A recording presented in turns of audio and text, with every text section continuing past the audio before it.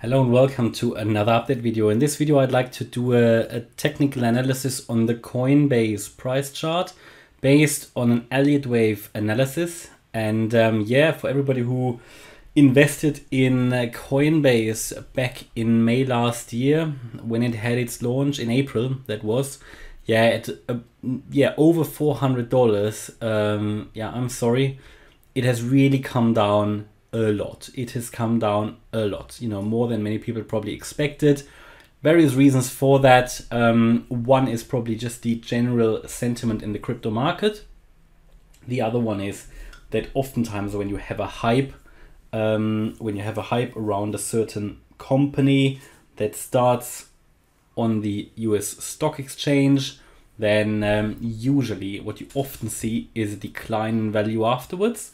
Now, we had a decline and then we moved up afterwards. So that was a good opportunity and a good chance for Coinbase to push it once more and maybe to make a new high. What it didn't. And that is what I find very interesting, because this was back in November. This was when Bitcoin actually made an all-time high. Coinbase, though, did not make a higher high. It stayed below the issue price, makes me quite confident that all of this here is just a corrective wave pattern, what it clearly is, but that this here was a wave B. We can clearly, in an Elliott wave pattern, identify here a wave A to the downside, a three-wave move, a wave B to the upside, and then an impulse to the downside in a wave C. And we can now, we now get to the point where we need to think, is this overall correction over, or do we go higher? I made the More Crypto Online channel members, the gold members on Discord, aware of that already a few weeks ago, where I talked about Coinbase on Discord and said that this is key support here at around $41. Yeah, so the price came down, touched support here. This is a key level. This could, and it's too early to really be confident about that, but this could have been the low on the 12th of May at around about $41. Now, if this level holds, there is a good chance that the low was already in on the 12th of May at around $40. I mean, you need to think about it. I think it started at around $430. It's come down to, 40. Now, it moved up from 40 to all the way up to 80 here on the 31st of May, made 100%, but it has come down again. But so far, it has been holding this $40 level. So as long as we do that, we can interpret into this a first bullish move. It could start up from here to the upside, but it needs to, in a first instance, break above this $64 level. That is exactly where we are at the moment. That would indicate that we could have seen the low already. But best evidence for a beginning of an uptrend will be a move below, a move above this yellow line. That is the 50-day moving average, but also very crucial, also from an Elliott wave point of view, would be a requirement to move above this level at $83. Now the small problem I have with all of this here is that now if we look at the move to the downside, it doesn't, from the low here to this high at $83, this does not look impulsive, to be honest. This looks very much like a three-wave move. Yeah, I mean, to interpret a five-wave move into this is possible, but it's hard. Yeah, it's hard. So it looks like a clear three-wave move, basically an ABC, which would now come down impulsively, which would indicate that the low wasn't in yet. So for me, to get confidence here that the low was in, is that these two levels need to be broken. I mean, best evidence is the $83 level. And from there on, obviously, we can move much higher. Yeah, and then first of all, first key resistance would be around $205. Then we've got the wave B high here at 368. These are sort of the long-term targets. Problem is, if we make it below the swing low here, below $44, then I think we're gonna see another lower low. Then, if the low wasn't in yet, then we can look at a potential disaster, because that would indicate the idea. So if we look at this as an ABC pattern, we would then measure the length of the wave A, retrace to the wave B, and project it on to the wave C.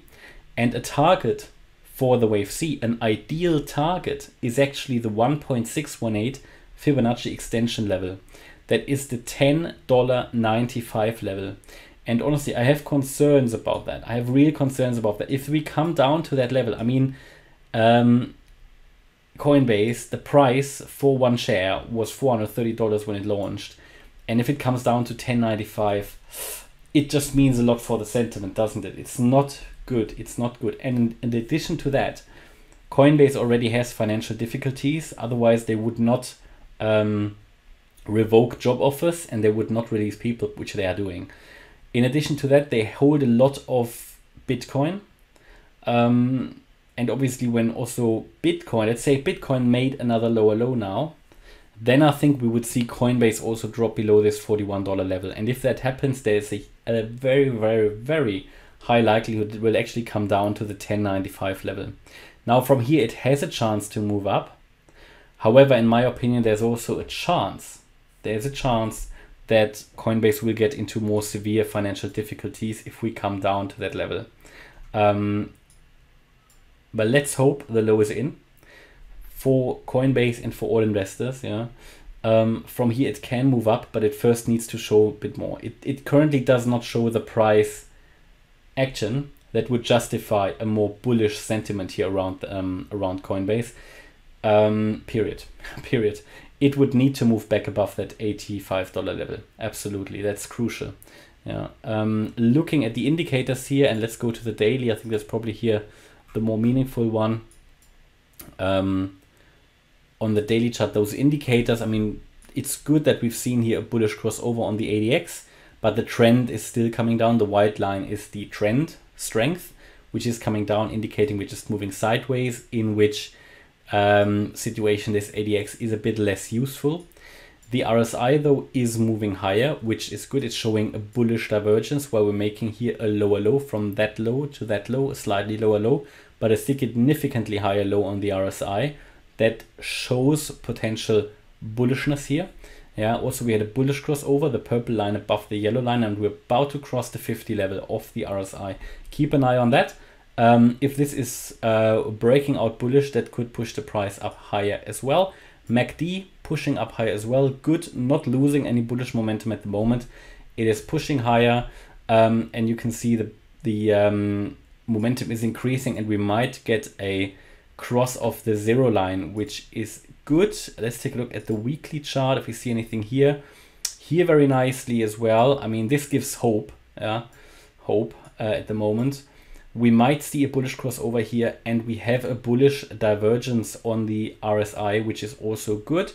So as soon as we see here a bullish divergence on the weekly chart, it could indicate that the low is in. Also, we see another positive development here, which is not quite. Is it a bullish engulfing candle? Yes, it is not a very strong one, but it's a bullish engulfing candle. It you know, that weekly candle here, when the weekly close happened, it is obviously fully engulfing previous price action.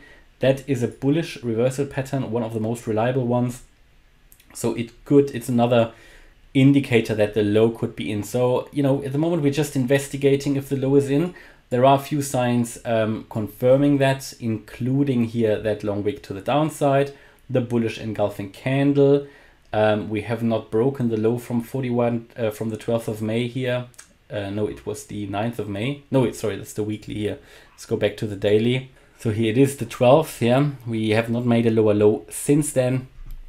And also here we're seeing now on the daily a potential bullish pattern emerging. So if we see another green candle with a higher close price, you would call that the three white soldiers, also a bullish candlestick pattern. Yeah, so it's going in the right direction, but the price action is still too weak to be more bullish. We need to break now these structural key resistance levels that I mentioned, and then we can look further towards the upside. So hopefully you like the update here.